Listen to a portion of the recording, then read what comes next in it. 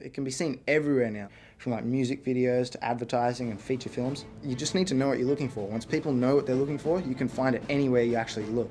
And the way everything's going with it at the moment, it's expanding and getting bigger, and it's just so exciting to think where it's going to go in the next couple of years. It isn't just something people practice, it's something people love. I wake up in the morning and I'm physically excited to do this, to be a part of this. When you put it all together, it's just a really beautiful, intricate art form.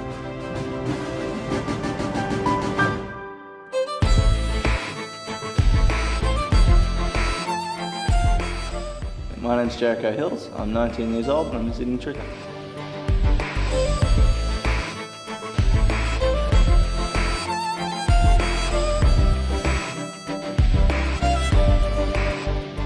My name is Hakan Manav, I'm 24 years old and I'm a Sydney tricker.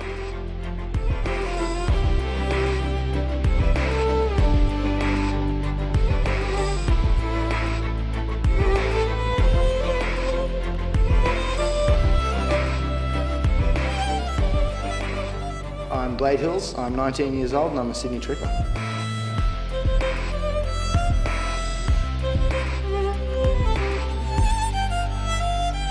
Well, tricking can be explained as an aesthetic blend of kicks, flips and twists that when put together by the practitioner, expresses themselves through movement.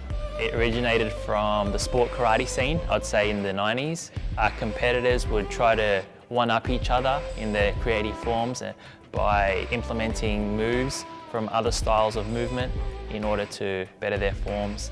A well-rounded tricker has to know how to do every aspect of tricking. Right? So you have to have good kicks, good flips and good twists. Kicks are very important. That's where, that's the background of the sport, that's the root of tricking. So kicks, flips and twists. Me personally, I don't have that good at twists, but I know my kicking's pretty strong, so that's why I like to do more. But you need to have everything.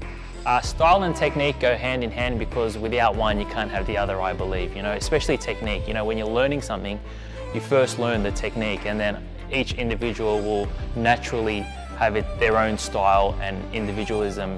Different people can do the same trick and make it something completely different due to the way they express themselves. Tricking, you can just be yourself. It's just me out there, Tricking is very artistic, I find it, because I get to express myself.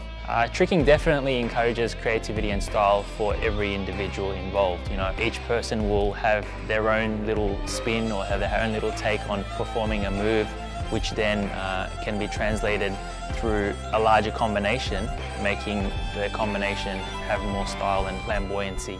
For me, tricking's definitely about self-improvement because, if you didn't feel yourself improve, why would you keep doing it, That's the main thing. Then falling, I fall over more than anyone else I know. But it's important for me and everyone else around me to just keep going, If you fall over, you get back up, that's the game.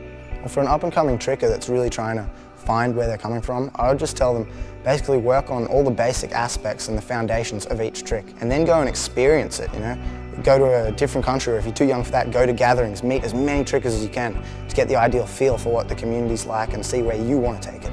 There are people from all different nationalities, religions, countries, and the great thing about tricking is through national gatherings, international gatherings, it brings all these people together to just trick and have a great time.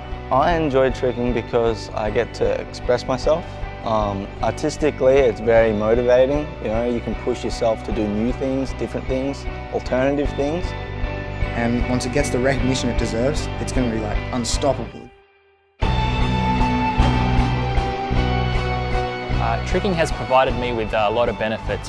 Personally, I enjoy the mental and physical challenge. I like to push myself as far as I can just to get as good as I can. Professionally, I enjoy tricking because I can implement it in my job as a martial arts instructor and through performances. And I like to travel around the world and meet new people through gatherings.